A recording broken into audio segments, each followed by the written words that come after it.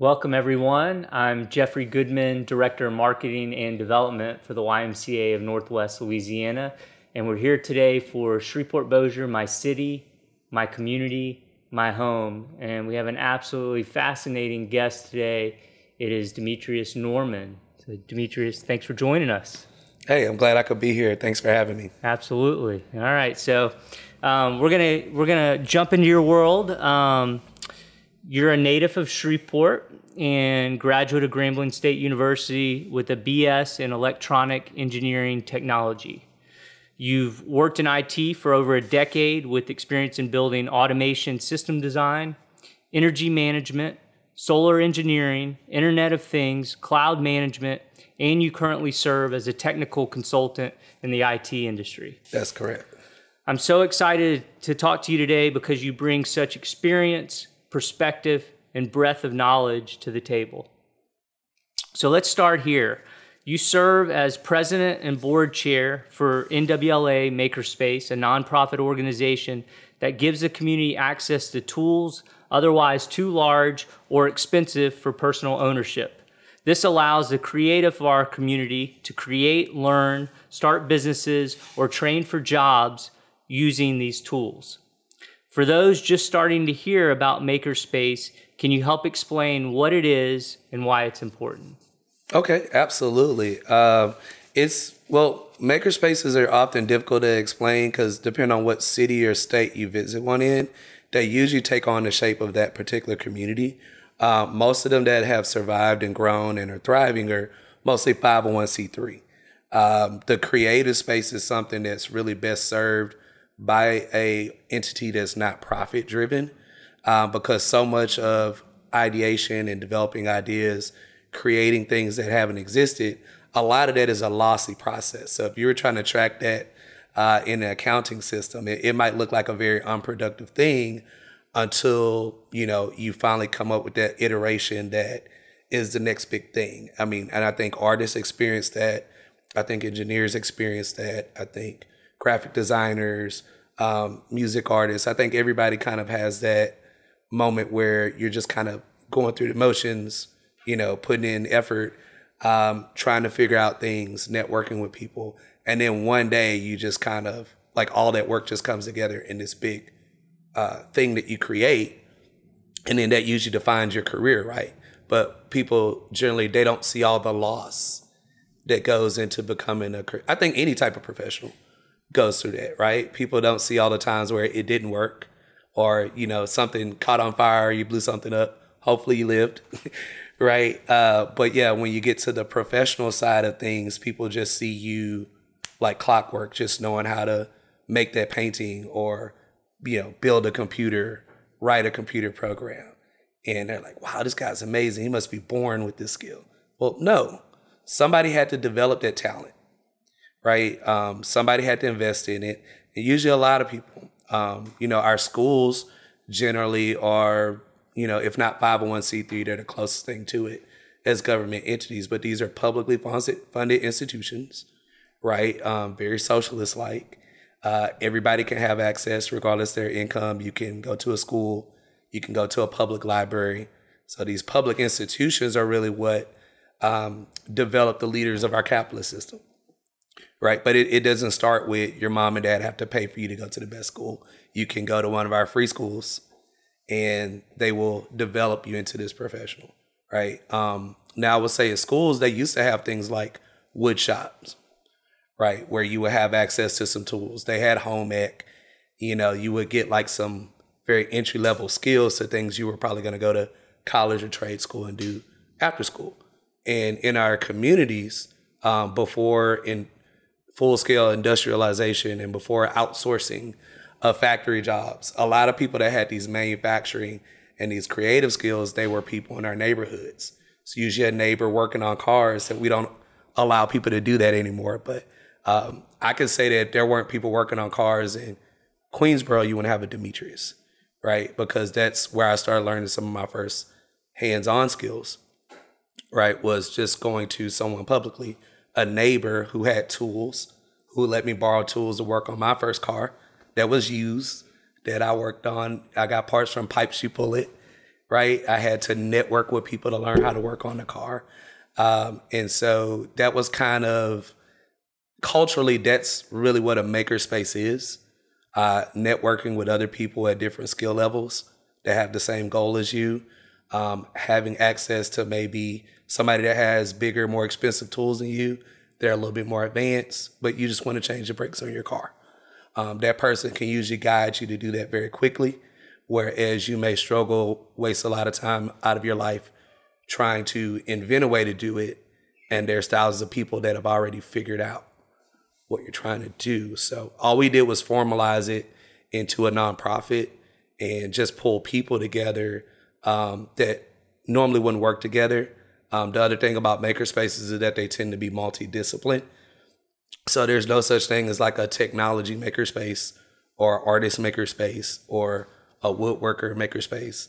Makerspace is more of a PC corporate term. We know about cultural appropriation, but it's actually a hacker space, right? It's just makerspace is way easier to get corporations to put their name on.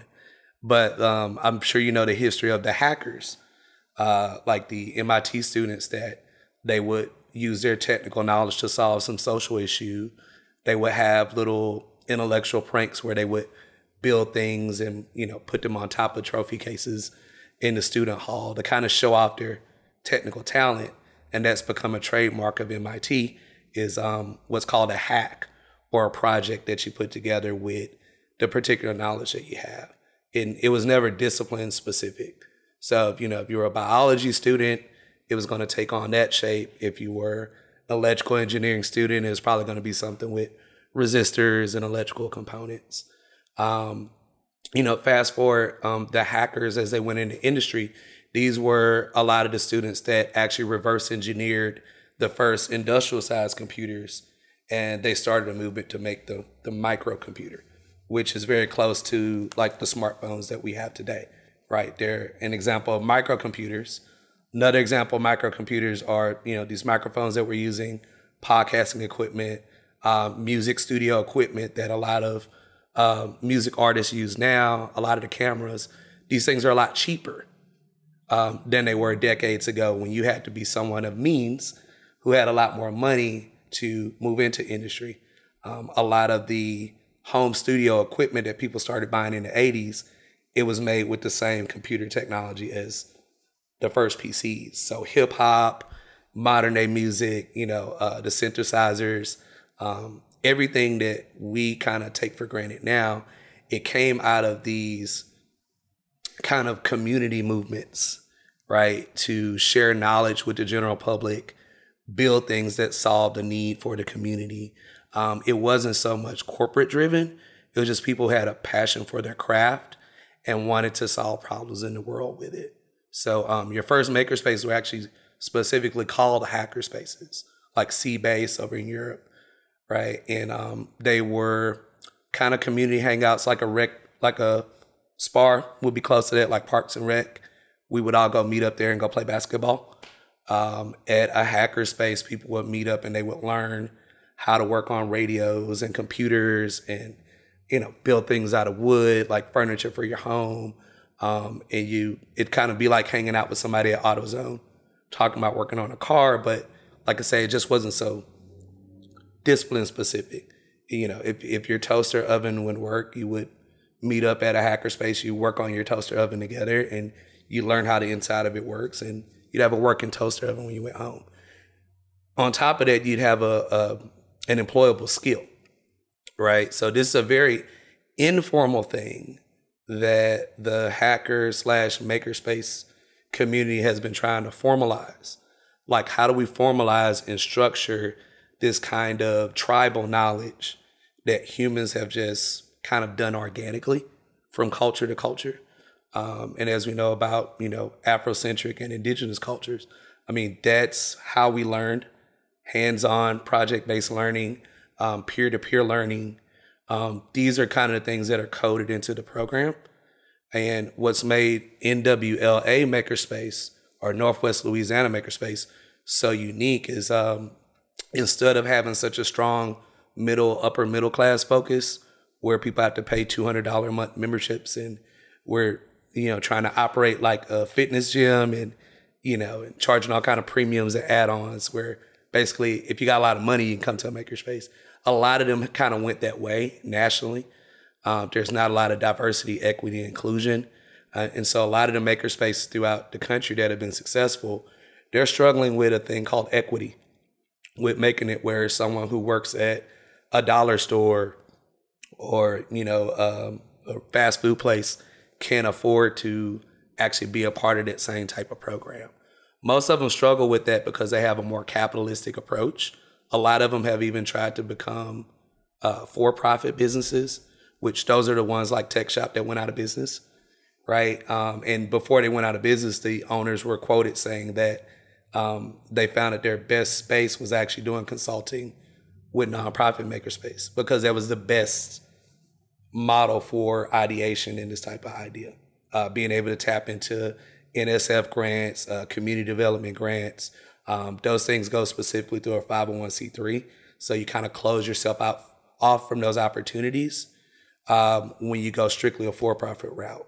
What you can do is go we've taken on the shape of an incubator where a lot of small micro entities, people starting their first LLC have been able to utilize our space. And that's basically a lot of business incubators, people don't know, are also 501c3s where it's a nonprofit serving for-profits, but specifically people who are trying to form LLC entities that don't have capacity. So I think that speaks very strongly to Shreveport and our needs because I think we have a lot more entrepreneurs than maybe bigger cities where people don't really have the capacity and the means to walk into a bank, walk out with $1 million and buy all this equipment that you need. I think we have the skills, the talent, and the know-how here, but we don't have the capacity. So Makerspace, in a nutshell, our goal is to democratize technology and creative resources. We want to make sure that there's no barrier for anyone, regardless of income, ethnicity, gender, whatever type of discriminatory factors that have blocked people from access to capital and capacity. We study that as part of our needs assessment before we formed the organization, as we've grown and started to scale the organization. So we have kind of shifted our model a little bit to adapt to the people that we want to serve and the people that we feel that we need to serve. So we've had our biggest success and our biggest growth as we shifted more to low to moderate income because, no newsflash, most of Shreveport is low to moderate income, right? So, if we talk about what's going to be the best move to grow Shreveport, we need upward social mobility for a very large number of people. And so we started looking at ways that we could achieve that. Census data, Shreveport has about 1/3 or about a little over 30% of the population that does not have a computer in the home. We started taking people's e-waste. Some of our more well-to-do citizens have more electronics and computers than they need. That's a global problem. That's a national problem. But we also have that problem here in Shreveport. So we started doing our part in the pandemic when a lot of people had to go to school from home, work from home. Give us your e-waste so it doesn't end up in a landfill or in our environment, leaching all kind of toxic chemicals into the air and water, contributing to climate change. Give us that stuff. And not only will we make sure that it gets properly recycled with our partner CRAC out of Baton Rouge, but we will refurbish and restore as much of that as we can, the computers that are usable. We've done over about 600 computers that we've restored them and given them to people on government assistance, right? So that's not something there's a few makerspaces that do that throughout the country, but that's not the norm. So that's something that we're actually leading in the Nation of Makers. This is an organization started under the Obama Foundation where he wanted all of us to work together to kind of solve these social issues. So we've kind of emerged, we won an award from Nation of Makers in 2019 for the most innovative People's Choice Award. Most of the veteran organizations liked the way that we were starting because we were starting our organization doing things that they are now trying to shift and move back to. Right. So we've seen a lot of big organizations bigger than us watch programs that we were running here in Shreveport and actually reach out to us, email us, get on Zoom calls. And these big, huge organizations in Florida, Ohio, and places around the country, they've started to model their programs that they're doing in their cities off of what we're doing here in Shreveport. And in addition to that, they've also connected us with resources, sponsors, companies. We've enjoyed the support of companies like AT&T, Verizon. The Baird Foundation is a wonderful foundation, empowers a lot of efforts here in the area. And even the city of Shreveport, after years under the Perkins administration, finally got behind the work that we were doing at the direction of people like Adrian Perkins, Miss Bonnie Moore, and we were able to get some of those CNC machines that we're able to do some job training with, right? So we've been really big on digital inclusion.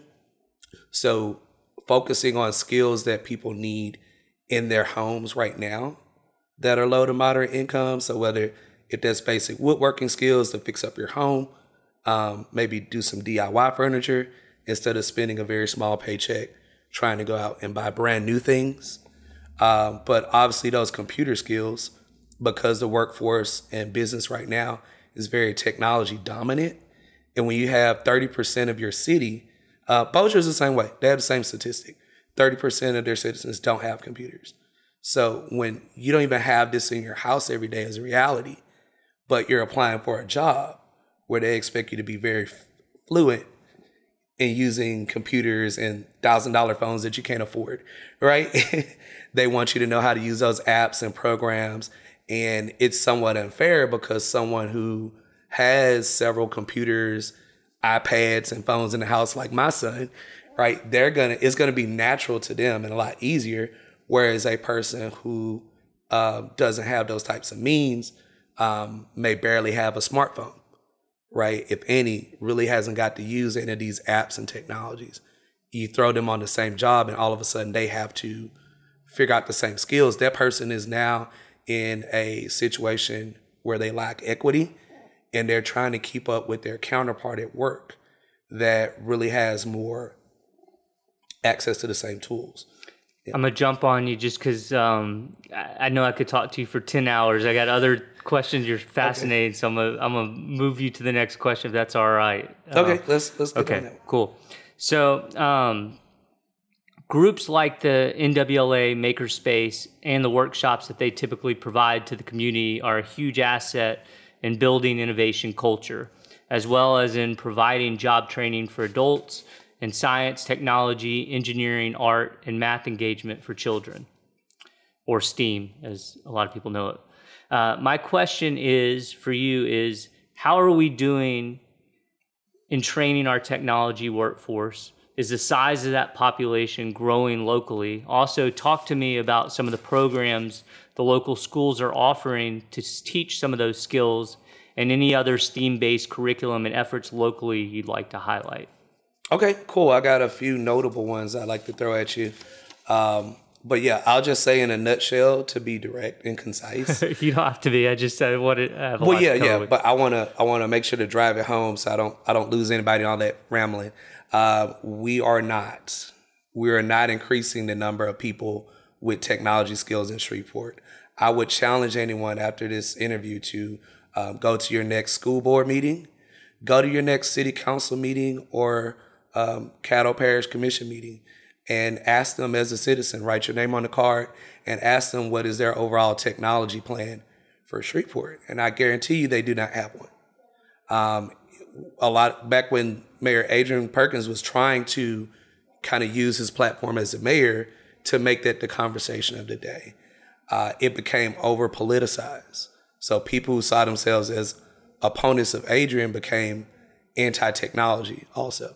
And because it's like a chicken or egg problem, right? You need tech people to get the tech culture in your city, but in order to get the tech companies and the tech people, you got to have the jobs and opportunities. So tech people tend to go to cities that already have other tech people. So it's a difficult challenge for any community to shift from being very non-tech to very tech overnight. I think Lafayette, Louisiana is a great example of how we could do it since they're in Louisiana. Tyler's making very great strides, right? But overall, we don't have a strategic plan to do it. And so we have a desire. I don't think there's any professional or any leader in Shreveport that doesn't desire to grow our capacity in terms of people that have the tech skills. But the problem is you have leaders that they haven't made that change in their own personal life. So, if we were going to make a movement to teach financial literacy, would we depend on leaders who weren't fiscally responsible themselves to teach that? Because if you haven't educated yourself in that way, how could you know how to give that to your citizens that you're leading?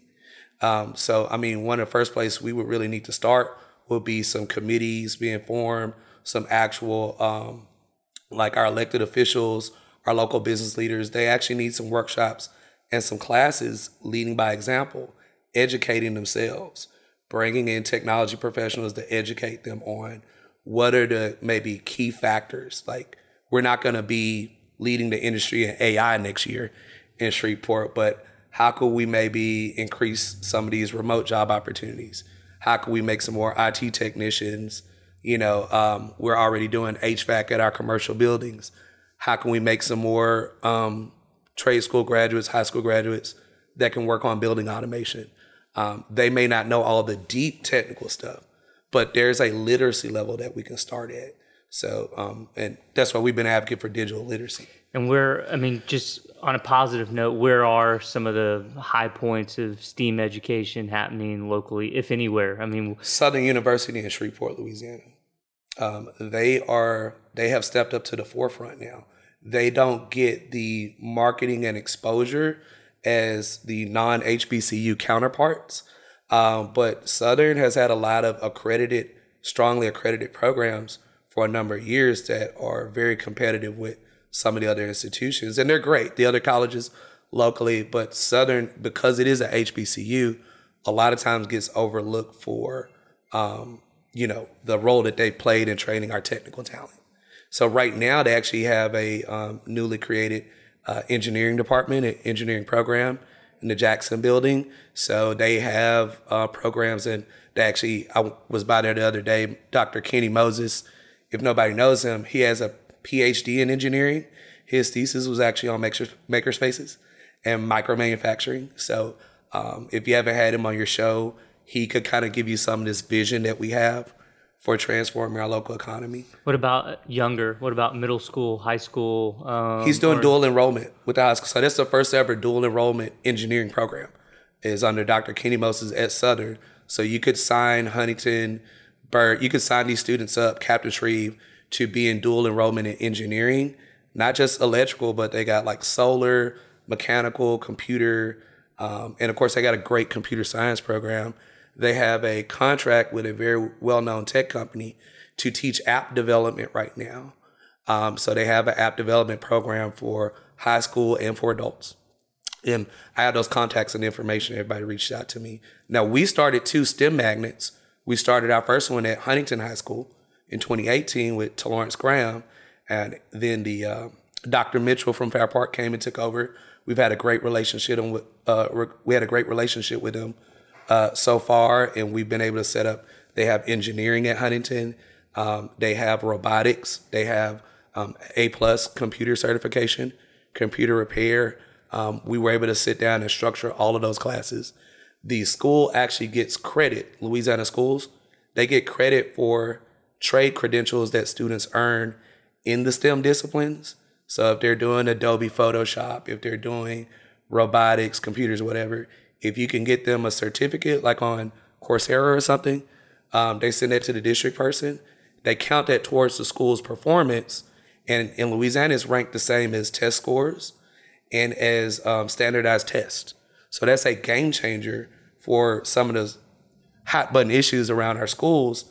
We could actually turn some of these performance numbers around just by getting these kids credentials they can go to work with. So that's been going on at Huntington for a few years.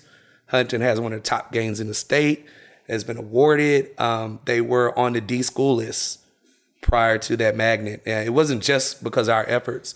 They have amazing principals, amazing staff, amazing teachers, and amazing alumni. My friend over at Orlando's actually has the alumni chapter to help us start it. Now, Green Oaks is our newest STEM magnet. They actually have a classroom and a lab room. Y'all got to go by there one day. It's dedicated to STEM. So it's like a makerspace at the high school level, and same game plan. We've already started setting up this digital literacy that I'm telling you we don't have. We started coding that into the curriculum at Huntington and at Green Oaks. So this was in direct response to the schools being closed, people arguing at the school board meetings. We actually pulled something positive out of that. We got professors from Louisiana Tech and Grambling to come help teach the classes and train the teachers. We have provided in-kind teacher training and professional development. So whatever technology stuff that was a hindrance with the teacher in the classroom, we're kind of that tech support for that educator and for that principal. So we're actually helping them kind of carve it out and catching them when they bump their heads. So to go back to like what you said earlier, the person that's trying to teach financial literacy that's not financially literate themselves, you're filling in that gap on the technology side for these teachers. Yes, Northwest Louisiana Makerspace specifically targets 18 and up, so that we could fill that gap that's left by K-12 STEM programs. Once people age out, we're capturing those people that are not going directly into college or directly into a trade, engaging them through hands-on means, and then pushing them back into our workforce. So some of them do become teachers that teach them. Some of our Makerspace clients, if you want to call them that we're coaching and teaching tech skills, are going teaching at Booker T, teaching at Huntington, saying, I've worked with Northwest Louisiana Makerspace. I want to teach STEM. And these are people who are non-technical, may have a background in social work or a business major or something non-technical, that after we work with them, they become very confident, very strong in like basic tech skills. And they're going into the schools wanting to be specialized in STEM. We definitely want to make more technology capable, technology literate adults, because instead of us just doing maybe a fun robotics day with a bunch of kids, there's so many kids in Shreveport that need STEM, that need technology education. You're not going to do it with like 5 or 6 bougie engineers talking about, the awesome salaries we make in companies we work for. That's a capitalist approach. There's got to be a more socialistic approach where we give the means of production to the regular people, the citizens here. They don't have to be an engineer. They don't have to be a tech person. We'll train them, whatever skills they don't have, and then that non-tech person will go back and teach tech classes and teach them to the kids. That's our model. Love it. Okay, so I'm going to pull some quotes from you. In describing Makerspace, you once said, "We are just as passionate about our true impact on the community beyond just cool technology and crafts, but in our efforts to help underserved communities achieve upward mobility through skill-building workshops and classes, maker fairs, micro-business startup services, consulting and teacher training for K-12 schools, and so much more." Talk to me about how important it is to you that Makerspace serve our entire community. And just if I haven't made people uncomfortable enough, I'm a textbook socialist. So I really feel like, my contribution at the end of my life will be what I gave to other people and how I empower other people, not necessarily my name or my popularity or my brand. My brand has kind of become what I do for everyone. And so that's, I'm a very militant, very pro-Black person, but people are often surprised to see how many non-Black people that I know and that I work with and that I've helped in Shreveport, because I don't think that loving me means hating someone else. That's an example of socialism. Capitalism is very scarcity. So it's like the Black people or the white people or the Latino people. And like socialists are thinking everybody should eat. Everybody should have equity. Everybody should have the same tractor and the same farmland, right? Free land, free tools. So, for me, that's kind of what makes me get out of bed in the morning. If there's somebody that doesn't have equity, doesn't have access to a good quality of life, healthcare, the means to feed their family and their household. To me, I feel like my degree in technology is more to solve that problem, not necessarily for me to play with cool gadgets and show off all this tech stuff that I know that other people don't know. People that know me know I'm actually a very humble person, and I'm not really I'm really not a tech bro, right? You know, like I know about AI and all the advancements and stuff that are going on. But when I'm learning about a new technology, the first thing I want to know, like at Grambling State, my senior research project, the first thing our professors told us was, and it was actually part of the project, how is your technology that you're developing for senior research going to solve some world problem? So they challenge us to think like that. Don't just be a person who wants to get a high-paying job and be famous and be in magazines, but you've helped no one, right? I was a member of National Society of Black Engineers. We the east side of Ruston, and we go to like low-income neighborhoods, like where we come from, knock on doors, and we talk to families. We pass out college information, talk to them about the programs. We would do like these digital literacy workshops for senior citizens and people on assistance. So that, like all of my friends that I graduated from engineering with at Grambling State, like when we meet up now, you know, as alumni, we all are talking about like our social impact. We don't sit there, we don't talk about salaries. We, you know, it's not to say that we don't go out, we don't have fun or buy nice things, but we tend to focus more on, you know, what we came together for. You know, I have friends in the Caribbean that, you know, their goal at Grambling was to educate themselves so they could go back and uplift people in Trinidad and Jamaica and Haiti, you know, in different countries in West Africa. Those are a lot of my college friends. So we would talk about that every day as we're doing the work and as we're in class. A lot of my friends were foreign exchange students who came from countries that could really benefit from what they're doing. And so they kind of had a mindset that I need to do the best I can on my grades. I need to do the best I can at my career so I can feed people that I care about. So every day that I wake up, I'm thinking, how am I serving a larger number of people, right? And so even, I'm more of an introvert, contrary to popular belief, right? But what makes me even socialize or even want to come do the interview with you, if I close myself off from people, then all of these wonderful things I want to do for the community, it's hard to get the message out. It's hard to model this type of behavior for other professionals if they don't meet a professional like me that's not overly capitalistic, that's successful, a high earner, but that's not what makes me tick at the end of the day. And a lot of people that I've coached and mentored to upward mobility, they are people that I could tell you that 100% of the people that participate with our organization, they are involved with other nonprofits. They are me and all my board members, we all volunteer with other groups when we get time out of work and run the organization. But, you know, you're going to see people associated with our group. They're going to be at city council meetings. They're going to be at school events. They're going to be volunteering at a school, you know, reading to kids in a disadvantaged community. We like that more than we like the tech or the craft talent, because we can teach that. I can teach a skill. I can't teach you to be a good human being as much as I would like to. People that are selfish and greedy and don't care about others, it's very hard to build and to grow things with them. I don't know if you've ever been in a work environment with overly capitalistic people. You know, if you get accolades at work, they're sneering and they're not cheering for you because that was supposed to be my award. That was supposed to be my honor. And you're not getting the work done because you're fighting over attention.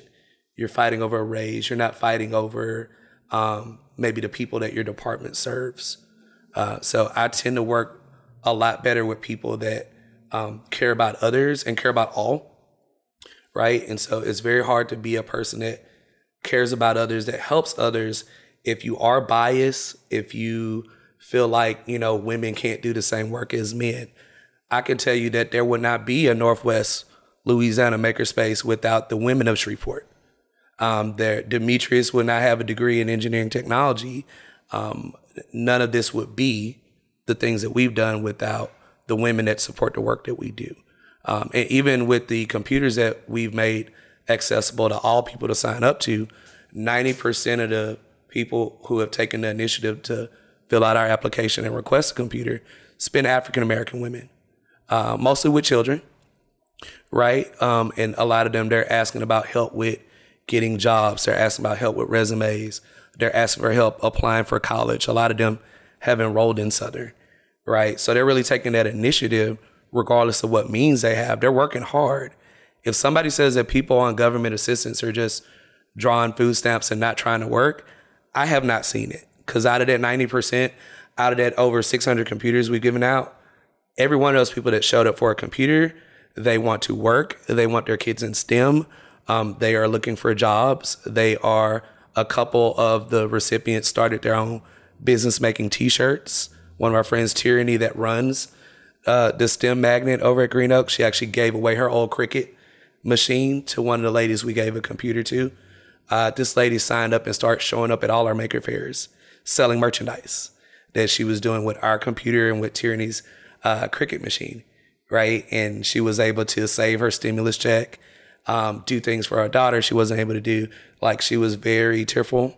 I remember the story she told us about being related to the kid Minion who lost his life at Green Oaks. Was about to go to the league. And so that school was very broke up and devastated about that. Every time I go to Green Oaks, I'm thinking about those young men that have lost their lives in that community. And, you know, even when you look on the news and all you're seeing is a shooting, I'm constantly thinking about changing that narrative for everybody. So white people can feel safe, black people, if you look through our pictures, you're going to see people that are not white or black that feel just as comfortable with us because we're not kind of culturally closed in, like I think Louisiana surprisingly seems to be at times, where we just focus on white and black, but we have a large Latino community. We have a growing Asian community where they have needs just like everybody else, and I don't think they're being met. I'm going to stop you there because that kind of gets me to my next question, and it was a nice segue. So you're extremely involved in the city and, in my opinion, unusually articulate about some of the challenges you see us facing as a community. I'm going to pull another quote of yours. You once said the following: how do you bring somebody from Silicon Valley and say live in Louisiana and go to segregated schools and go to segregated restaurants, right? And don't speak about social issues that other places talk about openly and work through these things? It makes certain people upset, so just act like it's not happening. This above quote is from several years ago, so my question is, from your perspective, are we making progress in the areas you bring up above? That's a good question. I try to be fair to Shreveport. I love Shreveport. I love Louisiana. And my critique is always, I never criticize something that I'm not able to help solve. So I'll never criticize somebody for not having a job unless I'm willing to make calls and send emails and letters of support for them.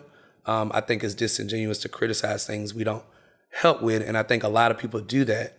And I think at times when I get frustrated about what Shreveport isn't, it can kind of distort, the love that I have for what Shreveport is. And I think it's a loving community at the end of the day.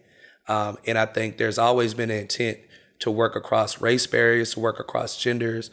As much as there's been fascism and discrimination in our city and our state, I think there's always been people willing to risk their lives and their livelihood to try to fight against that.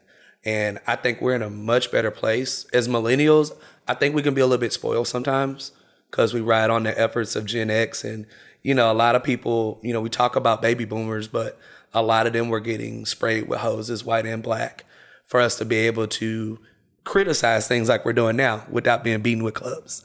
That's not to say that injustice doesn't exist now, but I think the fact that we even have an expectation for some of the things we want right now, whereas a long time ago, I couldn't even eat at a restaurant downtown or go see a movie downtown. I can go hang out at the Robinson with white and black people now and people of all ethnicities and genders, and it's not an issue. I will say that we are very stagnant. If we're just talking about, if we were in a meeting with the business leaders, how can we grow the economy in Shreveport? If you look at all of your top cities, Rise of the Creative Class is something that we framed our organization around very heavily. Richard Florida, he actually ranks all of your top performing cities in the United States. Majority of them are tech cities. And not just tech cities. Wherever you see a technology city thriving, you're going to see a thriving arts center. You're going to see a lot of social justice and nonprofit organizations. And you're going to see a cross-pollination of the same people working across all of those. These people are very much makers, even though you may not hear the word, but these are multidisciplined people who also care about the world. That's the maker in a nutshell, right? So you have people that are maybe working at a tech company, doing art as part of their own brand outside of work, volunteering at schools and volunteering at STEM programs. And that's really been the secret sauce of areas like Austin or even like in Atlanta. Diversity, equity, and inclusion is not like this nasty medicine that people don't want to take, right? You don't want to use people's pronouns and you don't want to have to stop using slurs that you use at the office. Well, yeah, think about it. You're alienating yourself from potential customers, potential business deals. Think about the buying power, even if you don't care about people in your heart. If you're going to be a greedy capitalist, you could be a good one by being more diverse and inclusive, right? Because if majority of your customer base is maybe non-white, you definitely want to tailor your message to non-white people because they're keeping your lights on. They're helping contribute to your wealth. You're even soliciting votes to run for office from them a lot of times. And I just don't think we really do that type of thing well in Louisiana. Because of the dynamics. We were one of those states that was very much at the forefront of slavery, Jim Crow, gerrymandering. Some of the most atrocious parts of our society has become part of our state's brand. And there are a lot of people who, regardless of how much they admit that those things are bad, will say that, well, those things were a long time ago. And it's not happening now, and it's just an excuse. Well, all of the wealth that's been built point to a corporation or a wealthy family that isn't living off of slave money. I mean, if that was your capital, humans, right, then your capitalism is built on exploiting people. And so we really don't like being challenged to go against our traditional values. It feels like an attack. It's not just white people, it's black people. We very much have the same ideologies as white people because our culture was stripped away. So a lot of times, even though there's like a white-black dynamic going on in the media, a lot of black people simply want to enjoy the same capitalistic comforts as a white person. They simply want to sit in a white man's seat. They don't necessarily want to stop bombing third world countries. They don't necessarily want to help the poor. And that's a division and a battle we kind of have within the black community. Because so many of us disproportionately have known poverty, anti-assimilations like myself, we tend to be a little bit more socially conscious. We're helping people whether they're black or not. And black capitalists tend to, even the so-called black activists, they tend to have a lot of the same motives and desires as, your most conservative, most right-wing white men. They align when it comes to money. And so, I try not to get too frustrated with Louisiana because I understand that racism drives the money here still, right? As long as the wealthiest person in town that controls key business decisions, that influences laws, policies, the budgets that go to different institutions, that's why racism is institutional. That's why sexism is institutional, anti-LGBTQ. Until you change leadership and the leaders don't have those types of bias, that type of bias is going to be, reflected throughout their employees that listen to them, their students that are taught by them. If you're being fed financially, literally fed like the food system, like if you're being fed by people that discriminate, you're naturally going to discriminate against people, even if you don't have that in your heart and you're not a bad person. I think a lot of us as men, we struggle with women's rights issues because we're not a woman. We can't directly relate to what a woman is going through. And so a lot of times what we'll hear, well, it seems like all these women hate men. Well, it's not that they hate all men, they hate men that violate their rights, that fire them if they refuse advances at work, right? They hate having to go to work. They're scared that they're going to be sexually harassed and that they're going to lose their job if they don't conform to what's going on with the boys club, right? What they want is the same thing that a man wants, and that's peace, security, equity. And a lot of times we just need to listen. And we'll be quiet while other people are talking in Shreveport, but when it comes to listening empathically, like listening to understand, active listening, a lot of times mentally we're closed off to what anybody is saying that doesn't have our same household values that we were raised with, right? And so if you grow up in a household that's very fascist, very sexist, very discriminatory, in your mind, you're just being like dad. You're just being like mom. And what's wrong with being like dad? My dad was a good dad, right? It's very hard for somebody to distance themselves from somebody that raised them.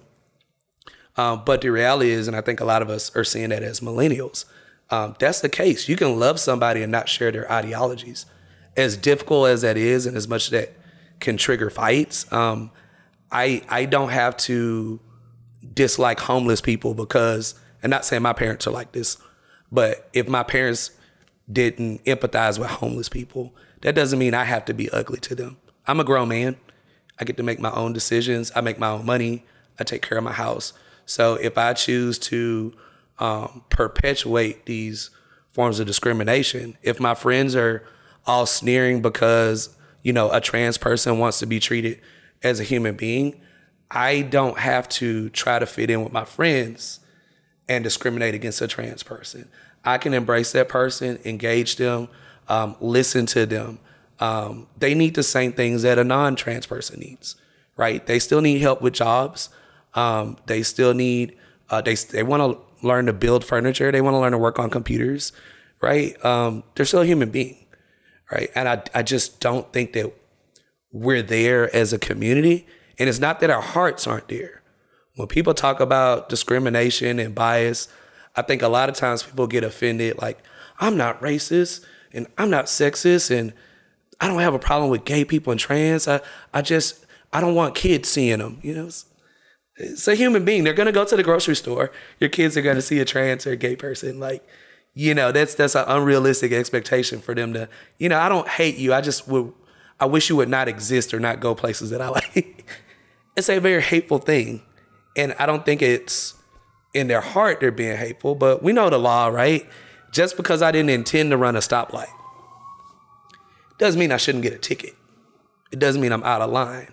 I think we can be racist and sexist and biased in different ways without necessarily having ill intent in our hearts. But if we're not open-minded to changing how we talk, listening to people to understand instead of waiting till somebody else gets done talking so I can push my agenda. Like, I think if we could grow in that way, having civil dialogue. I mean, have you seen how we get divided on any social issue in Shreveport? The ice storm the other year became politicized. But there were guys with like big 4x4 trucks who never made a Facebook post except for, if your car's stuck, call me. And there were guys driving around in their trucks, getting people to the grocery store, getting people's cars pulled out and unstuck. It's very similar to what we did in Queensboro in 2018 when we had the tornadoes tear up half of Queensboro. And people talked and people argued, but we got out, and I don't have experience cutting down trees, but I had chainsaws, I was cutting trees, I was organizing. I had never organized a disaster effort before. But, when it happened, I walked through the neighborhood with a friend of mine. I went back to my house. I put my son to bed for school, and I went outside and I actually cried for a little bit because I didn't know what to do. I prayed for a little bit. I cried for a little bit. I had no idea that the stuff I got the award for at the city, if you would have asked me how that was going to go day to day, I had ideas, but I really wasn't confident that I had a good answer, right? I felt overwhelmed by the problem, but I also felt responsible for it because it's my neighborhood. I'm from there. I grew up with these people. You know, I'm a product of that community. I talk about it being from there, and it just didn't seem genuine or real for me to ignore that crisis, right? Even though I wasn't directly affected by it, and I stayed down the street in an affluent, much better neighborhood now, I felt responsible for it. And I went to city council. I had to fight, came off maybe negative to some people, but my critique came with an answer, right? You know, everything I've talked about in Shreveport that is not happening, I've stepped up and I've tried to make an effort to do. You'll even see me, I've grown a lot when it comes to women's rights issues, and you'll see me at some of the women's rights protests. I was helping make the signs. I didn't talk about it a lot. I just showed up and just did it for years. There were some Middle Eastern citizens that were concerned about what's happening with Israel and Palestine. And they had the Palestinian Lives Matter movement. I was very much involved, very much made myself aware of the issue, how it pertains to us here in Shreveport, how it pertains to African Americans, people of color. There was no self-interest in me doing that, other than it was just the right thing to do. And God knows, I meet people all throughout our state and all throughout the South that they're like that in their hearts. I think it just breaks down when it comes to the conversations and the communication, because some of the same people, like, not to jump around, but like with the disaster effort, I had the African American Nation of Islam members, a minister. I had the Nation of Islam working on a house with Black Baptists that normally did not get along and knew of each other from like when they were young, but they had grown apart because of religion. And these guys were working side by side the first time they had talked to each other. And to see them laughing and getting along, there were white people that hadn't been to Queensboro since I've been alive. And they came in tears, donating, bringing whatever tools they had. As they were helping out people that had never talked to each other that live in the same city. As I took a step back, like they were starting to get each other's number, network, become friends. Some of them are still friends now. And that was even more powerful than getting the tree off the house or getting FEMA to come down or, bumping heads with politicians. I saw what we could do together when we start working across some of those boundaries that divide us. So that's been the vision that's been leading me and leading the Makerspace. It's very much a social movement as much as it is tech and creative. So we tend to partner we're an ACLU partner. We're a Power Coalition partner, Black Voters Matter. We've done Get Out the Vote efforts for the past few years. Since we started, we sponsored the census in 2020 because of the 65 Voting Rights Act. A big part of that is protecting the right to vote by fighting gerrymandering. So I testified at the state on behalf of our communities in Shreveport and throughout Louisiana to make sure that we had fair lines drawn. We did not. We're one of the most gerrymandered states in the country. Governor Edwards actually vetoed some of the maps that were issued, and his veto was overturned. And ACLU filed several lawsuits. So we've been kind of balancing that along with the tech skills, training the teachers, the workshops. So if you tried to call us, email us, get out to us, and we've been kind of bogged down, that's kind of what all we've been juggling. We're dealing with more discrimination and division than I think our country's had in a long time. I won't say historically, but I think the country was kind of moving a good way. I won't say what happened maybe last presidential term, but something definitely happened that kind of reactivated this, we're on this side, we're on that side. And it's divided people in a way that's been counterproductive to our economy moving, running our schools, building up our cities. But I've kind of seen like the bad and the good side of that. The solution is get people talking to each other, get people working together. The problem that I still see in that is what you're solving right now by bringing me on the show and having diverse voices, is that a lot of it happens in the media, right? Because even if you got people working together across barriers, if you don't see it, it doesn't become real for the community. And so controlling the narrative and controlling the visual aspect, right? Thinking about how it looked seeing white and black people together on the bridge in Selma, right? That visual, seeing people from different religions together. The impact of that was so much bigger than even knowing the history of it. The history of it is huge. But, I have a lot more appreciation for how you make people feel now. Because I can talk about data and statistics and quote history and policy and bills. All that stuff is important. But I think connecting that stuff, being led with our heart and demonstrating to people that we care about their immediate needs, that's probably been our biggest signature of our organization thus far, has been the way our organization has made people feel. And it's people that don't necessarily exist in just one demographic. So let's talk about a different narrative for a second. You're a major advocate and supporter of our community in speaking about Lead Belly and the world famous video game Doom. You once said, "We sell ourselves short on a lot of the talents and the great things we have," talking about this community. From your perspective, why do we sell ourselves short? Okay, I can answer that pretty quickly. That's another branch of capitalism. So intellectual property is defined in the United States Constitution. How you actually own like the footage you guys are making right now. It's your IP.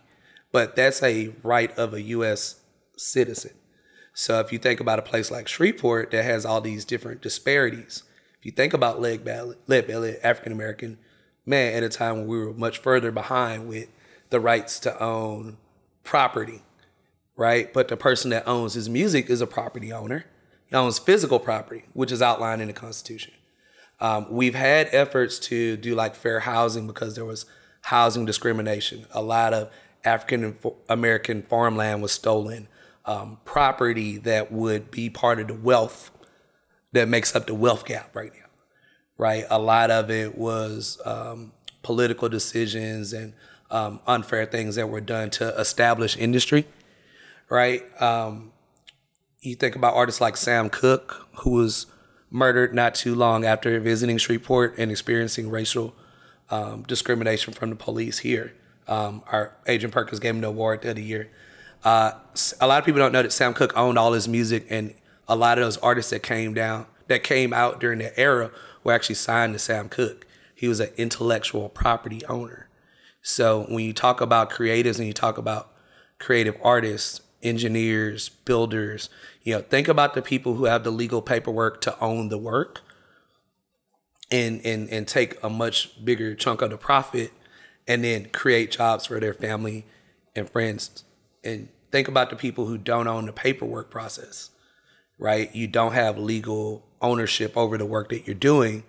Someone much richer than you does, and the contracts they're having you sign over everything that you create, everything you figure out, busting your butt, making that work every day, right? Somebody else owns it and is actually building wealth with it. But I understand that, like in Lead Belly's case, but like the Doom creators were two Caucasian guys, if not more. So talk to me about how that applies in the Doom situation, or just overall kind of low self-esteem with respect to Shreveporters from your perspective. It's a cultural thing. It's a poor city, for lack of a better word.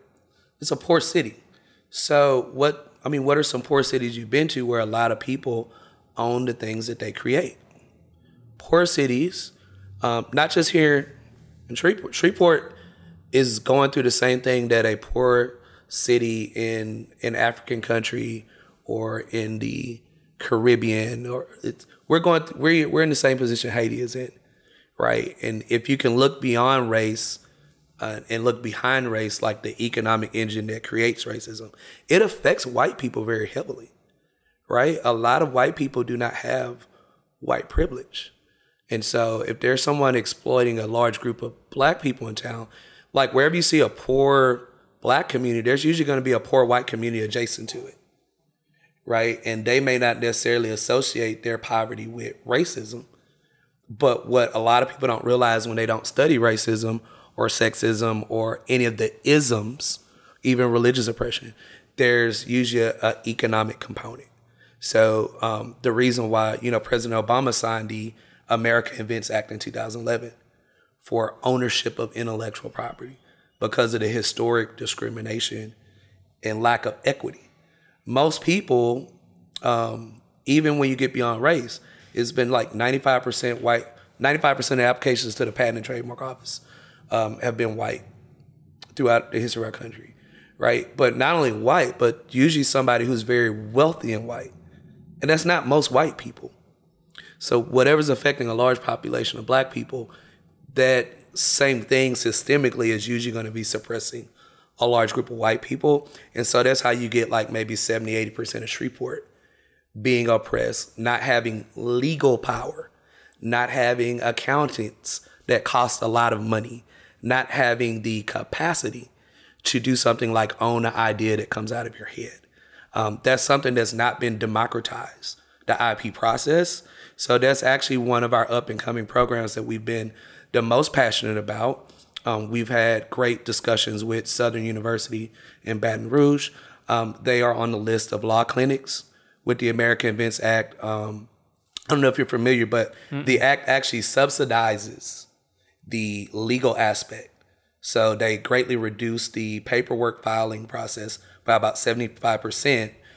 They provide pro bono legal services. So just how someone on food stamps in a domestic dispute would go to pro bono legal and will get free legal assistance based on their income, that same vehicle exists through America Invents for intellectual property ownership.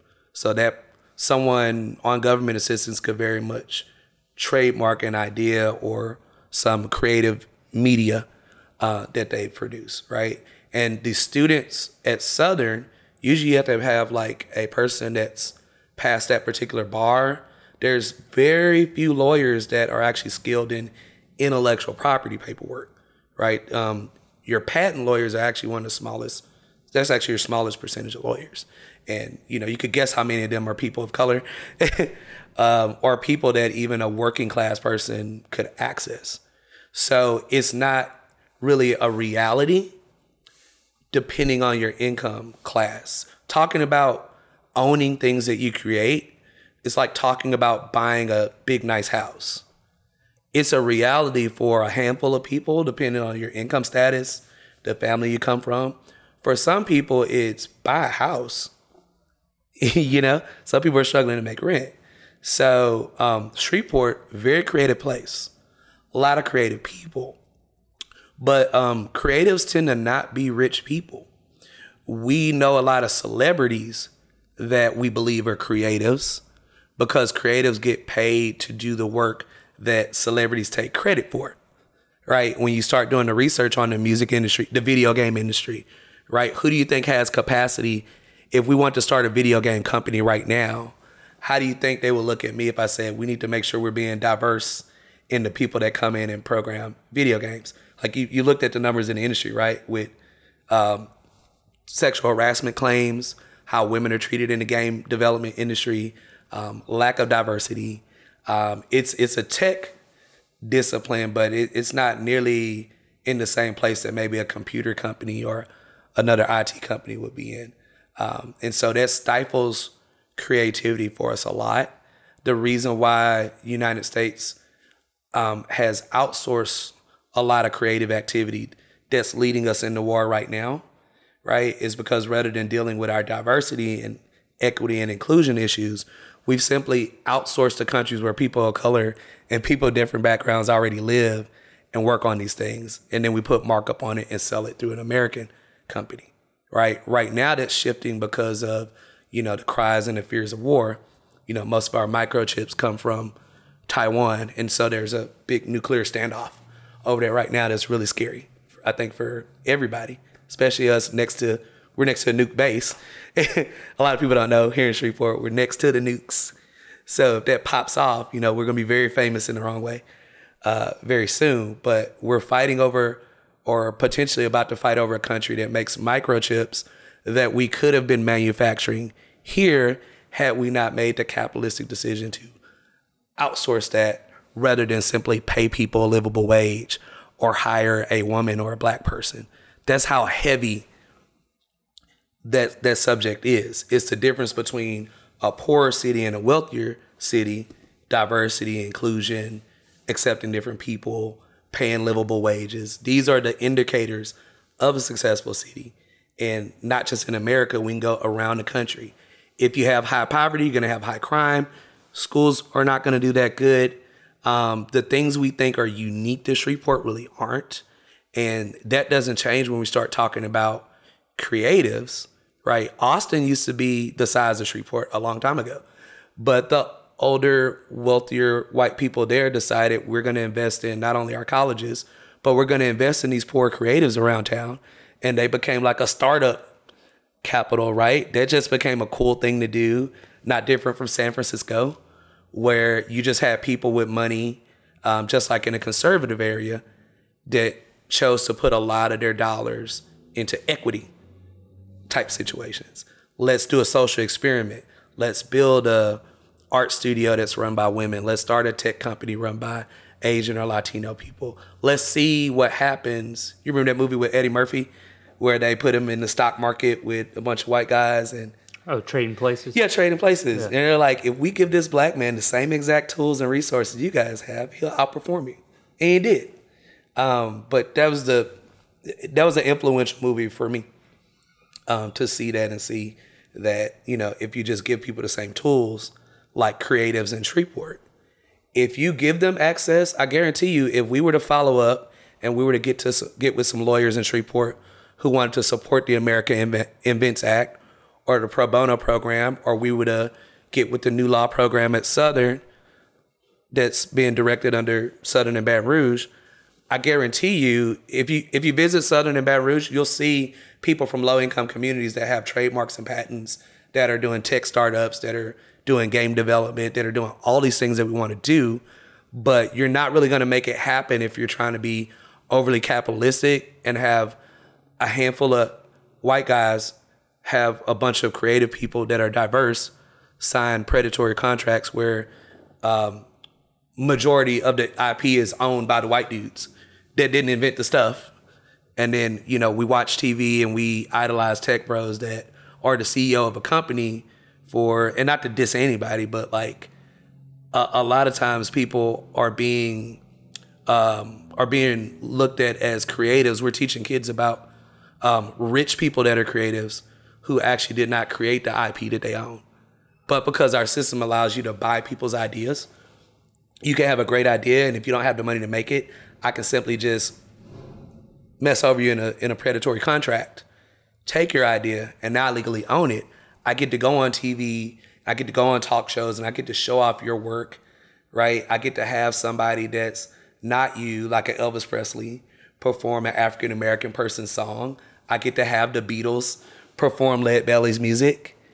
And if you don't know, right, that vehicle takes off and feeds other households, but then, Lead Belly's family members have to make do without. So, that is, I think, a real discussion and some action items we need to put together for Shreveport. And it needs to be not overly capitalistic. People that are struggling financially do not want to be on television or just be on a magazine cover. They would like to feed their kids. They would like to hire their cousins that are struggling. They would like to have access to healthcare. They would like to not struggle while they're making this art that we ooh and ah at when we're walking through downtown. So, I think a real equity conversation is, how do we put them in ownership where they have documentation and legal ownership of all the stuff they're creating? They'll create a lot of their own jobs. They'll add to the tax base. Capitalists, as much as they hate socialism, will love it because you have a bigger tax base. You have more people. They'll have more discretionary income after they pay their bills. They'll come to your restaurant. They'll come to your car lot. They'll buy houses. It'll be great, right? Like Bernie Sanders talks about saving capitalism. It's the best way to save it is with more of a socialistic approach towards giving means and access to creatives in Shreveport. That's also why we haven't really moved on it, because anytime you start talking about sharing resources, with people that don't have it, that big S word comes out. People that are not just on the conservative side, a lot of moderate Democrats have the same ideologies as Republicans. People don't know that. And so a lot of times those will be the people who will shoot those efforts down, because if you already have money, why are you interested in a political policy that gives money to people you normally hire to do minimum wage jobs? Why would you want them going to make 30 and 40 an hour? Why would you want them owning their own business and their own brand if you profit from it? So there's a conflict of interest there in the room with leadership, and we need to not ignore it or overlook it when we're at community meetings, when we're at town hall meetings.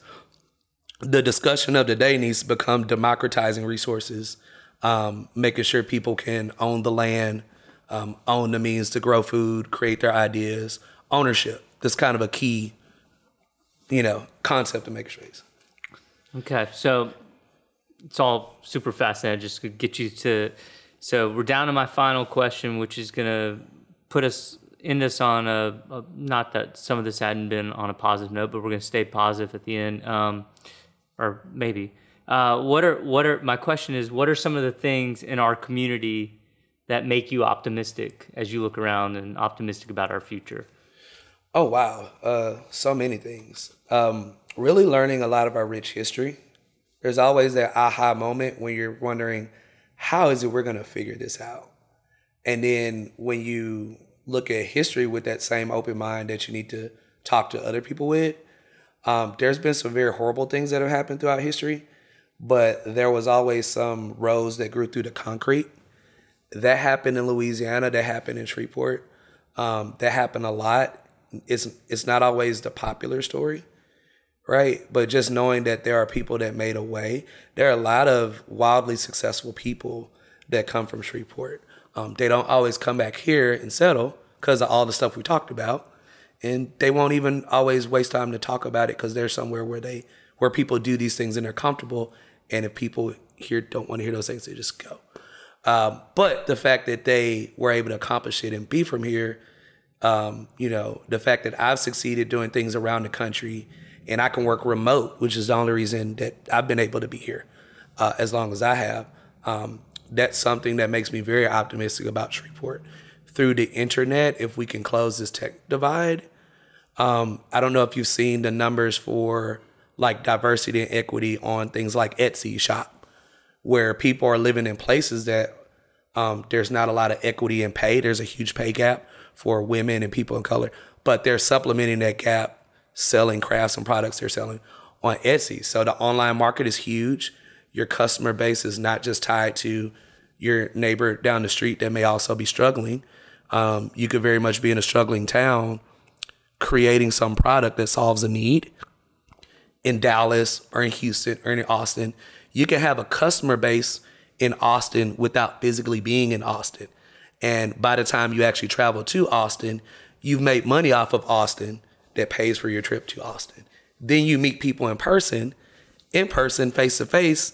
Now you are getting all the traditional benefit of socializing there, but you're not necessarily having to buy property there, get priced out of the housing market there, struggle to be there. You can take advantage of what's going on there without necessarily suffering the bad. And I think that's a perfect historical opportunity to grow an area like Shreveport. When we have all these successful people that don't live here anymore, that don't want to live here anymore, but we talk to them every day and see them online on social media, there's an opportunity to connect them to businesses, to brands, to maybe a sort of digitized version of Shreveport that we could build here. I think we have the brains, the institution, the technical know-how to do it. And I think among Southern University in Shreveport, LSU Shreveport, Centenary, BIPSI, our local institutions, and I think if we really had an all hands on deck push, like some of these community efforts I've led, I think if we could do that with some of these industry problems, some of these kind of big problems that seem unsolvable, I think we have a huge opportunity to make Shreveport the place we've already wanted to be. I think we're both further away from and closer to it. At the same time, it's really just a decision right now. So we just really have to choose Shreveport. And we really have to choose peace. We really have to choose inclusion. We have to choose to be one city, not a city divided. And we have to choose to put the best interests and the needs of our community over our personal interests and our personal grievances with people. So that's the opportunity I see right now. It's just us sitting down, people that never talk to each other, talking and connecting our resources, making the conversation real, us following up next week, having lunch, and boom, we're over at Green Oaks building that up. And boom, we're over on the other side of town meeting with some tech people and some creatives. That's what I see right now. And that's what's getting me real excited about. As stuff is kind of breaking and collapsing and falling apart, as a builder and a maker and a creative, I see all kind of scrap stuff that I can pick up and build something newer and better with. So that's really my vision for Shreveport now. I can't top that. So I think we should end on that note, unless there's something else you want to mention. That was beautiful, and I couldn't say it. There's no way I could ever say it better. So. Okay, cool. Well, I'm glad to come by. Happy to visit in the future or follow up, let you know what we've done in response to this conversation that we've had, because I hate to have these great long dialogues and not something tangible come out of it. So I definitely have some things planned and some things that are already in motion that connect with what we've talked about today. So we can kind of focus more on specifics instead of the deep conceptual stuff I like to talk about. I like going from the deep conceptual in the clouds to let's walk over here and see what that looks like. So that'll be like our next dialogue. Sounds perfect. And I definitely want to stay in touch and continue following. I mean, it's hard to follow you because you're doing so many great things, but I want to continue to be aware and stay informed on what you're into. I'm going to support your platform, definitely share with all my contacts and followers, and we'll work together. I'm going to try to support you as much as you've supported me. Thank you. Appreciate you. All right.